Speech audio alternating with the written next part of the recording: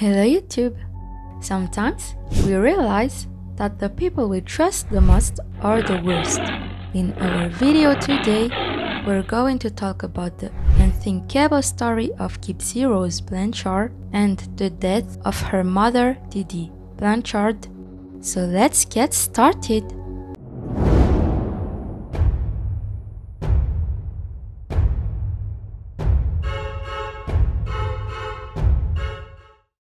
The mother and daughter received a lot of help from several associations and benevolent organizations due to the daughter's disability. No one would have known the truth behind their lives.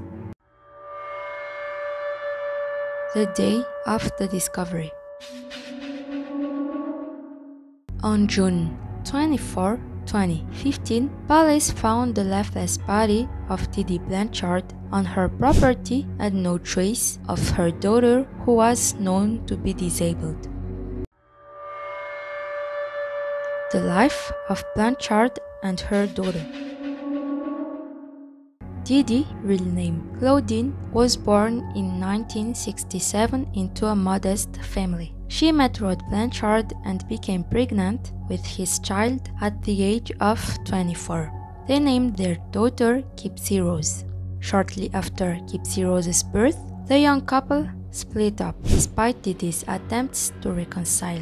She then raised her child alone. When Gypsy was just 3 months old, her mother took her to the hospital, saying Gypsy had a problem with sleep apnea. After several tests, the doctors found nothing wrong with the little girl, but her mother insisted and proved Gypsy had also a chromosomal disorder and muscular dystrophy. Gypsy was forced to use a walker. After Hurricane Katrina in August 2005, Claudine and Gypsy left their crumbling flat. Claudine said Gypsy's medical records, including her birth certificate, had been destroyed in the floods. An Ozark doctor suggested they move to Missouri, and the following month they were flown there. The story of a single mother and her severely disabled daughter received considerable attention from the local media. Numerous charities helped Dee Dee and Gypsy settle in and live comfortably in the aftermath of the disaster. Many people who met Gypsy were charmed by her. Standing 1.52 meters tall with her almost toothless mouth, large glasses, it was not difficult to believe in the troubles her mother was conjuring up. Gypsy often wore wigs or hats to cover her baldness. Her mother shaved her regularly to mimic the hairless appearance of a chemotherapy patient. Dee Dee used physical violence to control her daughter, always holding her hand in the presence of others. Whenever Gypsy said anything that suggested she wasn't really ill or seemed beyond her supposed mental capacity, her mother would squeeze her hand hard. The medical interventions continued. Gypsy later claimed that her mother used a local anesthetic to numb her gums before visits to the doctor to make her drool. But also, tubes were implanted in her ears to control her alleged ear infections. Dee Dee appeared to forge copies of Gypsy's birth documents to show she was still a teenager.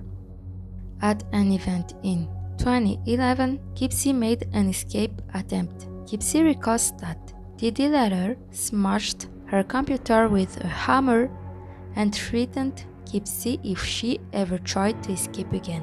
Dee Dee later told Gypsy that she had filed papers with the police stating that Gypsy was mentally incompetent, which led Gypsy to believe that if she tried to ask the police for help, they wouldn't believe her.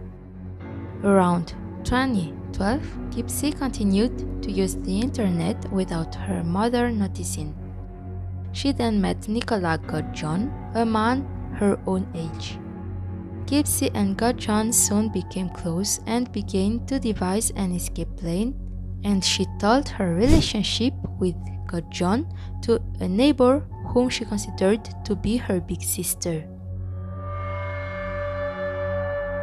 The murder. In June 2015, when Dee Dee was peacefully asleep, Gypsy let Gudjon in and provided him with all the materials he needed to use to murder her. Gudjon killed Dee Dee in her sleep. They then took $4,000 mainly from her father's child support check, and then they ran away. Meanwhile, they were seen on security cameras in several local shops. Dee Dee's family and friends became aware of some strange things after Dee Dee's unanswered phone calls. They called the police, who found Dee Dee's lifeless body on her property. Woodmansey, the neighbor, told police what she knew about Gypsy and her secret online boyfriend. On the basis of this information, the police asked Facebook to trace the IP address from which the posts on Dee Dee's account had been made. The following day, police raided the Gudjon home in Big Bend. Gypsy and her lover surrendered and were taken into custody for murder and armed criminal action. Gypsy and Gudjon were quickly extradited and held on $1 million bail, but the Springfield media soon reported the truth about the Blanchards' lives.